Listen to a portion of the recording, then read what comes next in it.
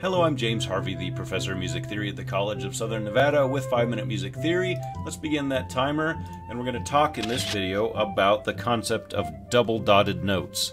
We have talked about regular dotted notes. There is such a thing as a double dotted note.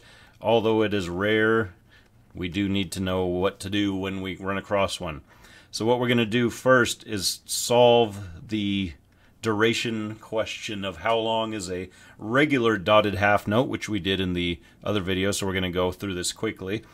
That we take step 1 is to mentally remove the dot, step 2 is to divide step 1 in half, and then step 3 we add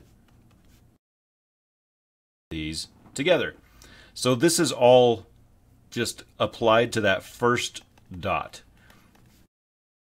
All of this stuff here. I'm going to draw a dotted line, unintended, and then add another dot to the next next to the dot that I already have on that half note. So now I have a double dotted half note there.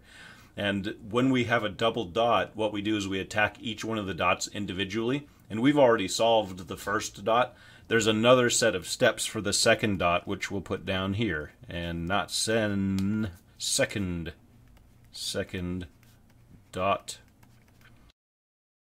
So the first step for this second dot is find step 2 from above. Step 2 was the quarter note from above, and that's the value that we added to the original undotted note. So I'm going to put that in parentheses here. So we're pretty much taking whatever we added to that undotted note from before. And then we are finding half of that value. Find half the value of step 1. Half of a quarter note is an eighth note. So there we go. And then the last step is we take step 2 and we add that. Add step 2 to step 3 from above. So what we're doing is we're taking step 3, which was a half note plus a quarter note, and then we're adding an eighth note to that. So the concept is once you put a dot on a note, you're slicing half the value off of the original note and adding it to that original note, just like we did with the half plus the quarter. And then we take the eighth and we add that. That's the double dotted. So once we add that second dot, we have this extra eighth note.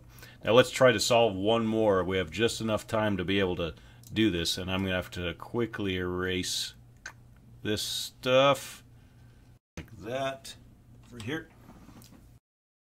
Okay, let's take a double dotted whole note this time. Yes, there is such a thing as a double dotted whole note.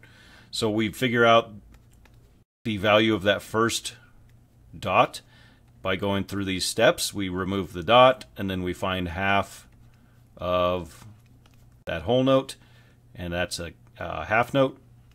Therefore, a dotted whole note is like a regular whole note plus a half. And then we have the next step here, which is pretty much applying the same concept or the same set of changes to the first series of steps here.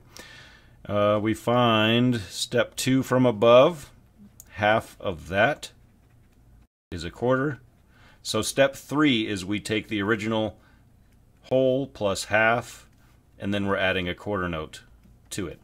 So this is a little bit complicated once you get double dots, and we really don't run across them very often, but we do need to know what to do with them when we do run across them. So just save this video in the back of your mind, and if you can't remember how to do it, come back, check it out. It was less than 5 minutes, so it won't take too much time for you. So thank you very much. That is it on the concept of double dotted notes. You can reach me at my Twitter at 5min Music Theory, or just feel free to leave a comment, or don't. Either way, thank you very much.